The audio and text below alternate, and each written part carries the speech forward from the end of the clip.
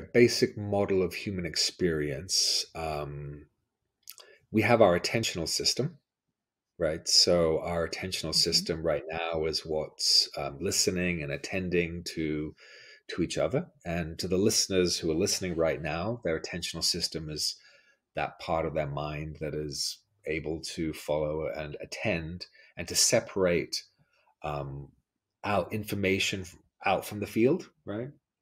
And the attentional Mhm. system is at the very center of the ego structure. So the ego structure is maintained by the attention. In fact, you can think of the attention, it's the fusion with the attention, which is what the source of the sense of being separate from the wider field, right? That wider field, if we're Mm. constantly pulled into an attention, then we're not able to experience, or we're not as aware as we could be of that wider field.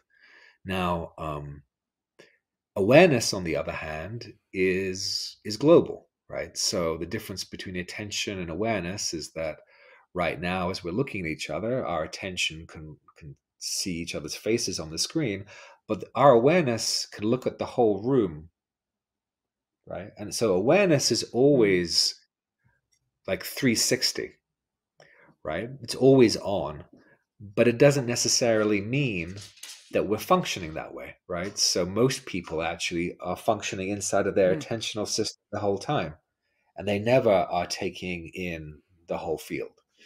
I mean, and that's one of the things that happens with Yeah. plant medicine is you get flooded with information, which basically pops the attentional system, and all of that information is flowing through, and it kind of opens up the aperture of the ego, right? You can think of the attentional Mm. system as the ego aperture, and for most people, it's like it's a pretty small sphincter.